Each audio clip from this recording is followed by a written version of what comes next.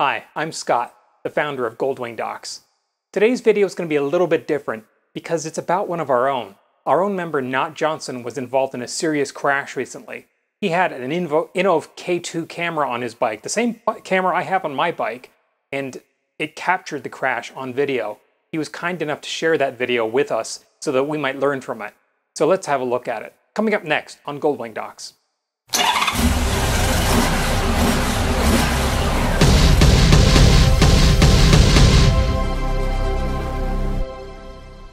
So John, Not Johnson, as we know him, was traveling in southern Oregon on September 10th. It was about 9:30 at night. It was a black, dark, moonless night. It was US 97 northbound, approaching 422. He was riding his 2015 GL 1800, a really nice bike, and he was towing a Compact Cat Mini-Mate camper. If you haven't seen that camper, it looks like this. So here's what Not Johnson said in his own words. He hit a patch of sand, got into a wobble. He ran out of pavement before he could recover. The trailer then flipped on its side and dragged across the road. He went airborne across a 4-foot ditch. At impact, he was traveling at 29 miles per hour, although the Innov camera shows in kilometers an hour, but I'll say miles. He flew through the windshield, landed in front of the bike. The bike was laying on its right side, the trailer was laying on its left side. He was pretty shaken up, but believe it or not, unhurt. But why was he unhurt? Well, I'd like to think that one of the main reasons was he was wearing full gear. First gear mesh pants and jacket, boots, gloves, helmet, the works. All of his gear showed signs of impacting the ground and protecting him, but it did its job. And as he says, it was money well spent. Remember that. As with most accidents, this was caused by a chain of events. Let's have a look at the video.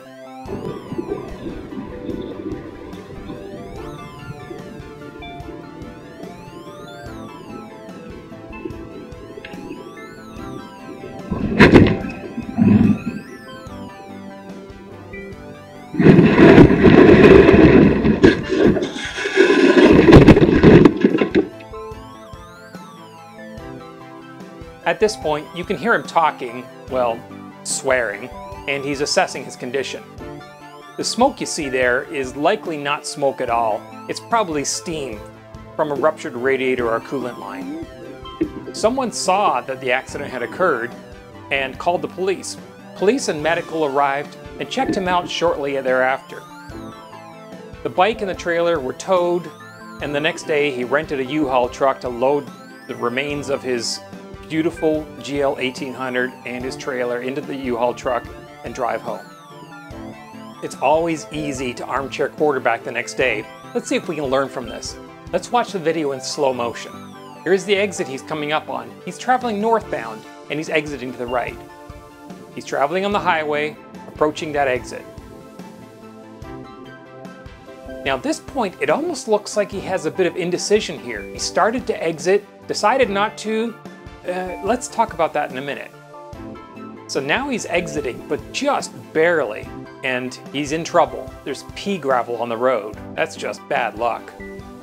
Here's a picture of that same area showing the gravel at the edge of the road. At this point, the bike is sliding in the gravel, but he manages to push it back onto the asphalt. Is it possible he could have saved it at this point? I'm not sure.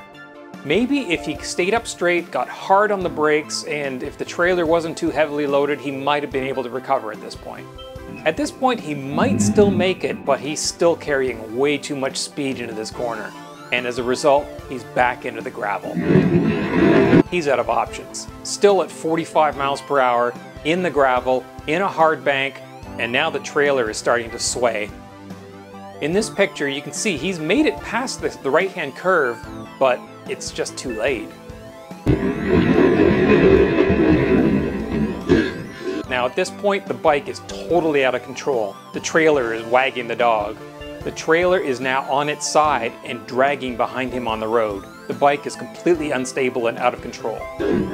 If you look closely here, you can see straight ahead, just barely to the right, there's a road. If he had managed to hit that road, he might have been able to stop without a whole lot of damage. Unfortunately, he wasn't lucky, and the trailer steered him directly into that ditch.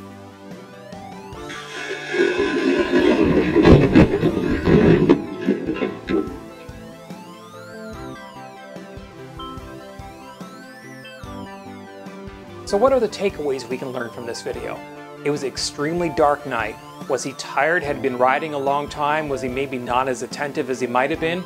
All things you could think about next time you're riding. I mentioned indecisiveness. This is an important one. When you make a decision and decide to turn, slow down, change the direction of your motorcycle, you typically need to stay with that decision. Because if you second guess yourself and try to undo that decision, you typically are not going to have enough time or road or distance or corner remaining if you decide, actually that first decision was the right one, I need to go back there. And I think that's exactly what happened here. He started the exit, decided, oh, is that the right exit? Let me stop. Oh wait, that is the exit, and now it's too late. Now you're almost off the road and you're in the gravel.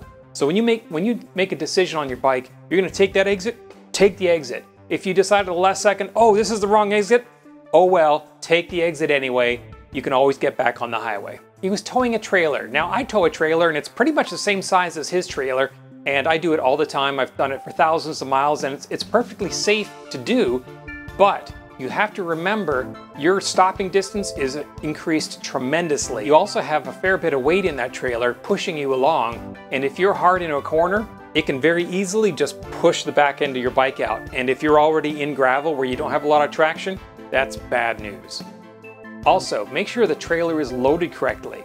If you have the weight too far back in the trailer or too far forward, so you have too much weight on the tongue or not enough weight on the tongue, it can cause severe handling problems and make the bike uncontrollable. At GAT, all the gear all the time. I am a tremendous proponent of wearing gear. I do not ride my motorcycle without boots, pants, jacket, helmet, gloves, every time, all the time. I have come off a bike at speed and I left a considerable amount of skin on the ground as a stupid 17-year-old who thought he was immortal. I really don't care to do that again. It really hurts and it really sucks. People live because they wear their gear. People die because they don't have gear or they're severely injured. Wearing some gear can make the difference between months in the hospital of recovery and walking away like John did. Lastly, like I said, it's easy to armchair quarterback, but things happen really, really fast. You can look at this now and say, oh, I would have done this and I would have done that, but when it's happening to you, the adrenaline's flowing, you're caught by surprise, things happen really fast. From the point where he realized he was first in trouble to the point of impact is less than 10 seconds. Do you think you'd be able to identify that problem, get in the gravel, out of the gravel, back into the gravel, realize you've lost traction, the trailer's swaying, and I mean, that's a lot to deal with in just a few seconds, and the last couple of seconds, he was just along for the ride. Watch the video one more time in real time and notice how quickly things happen. Try to put yourself in that mindset. Do you think you'd be able to make the same decisions?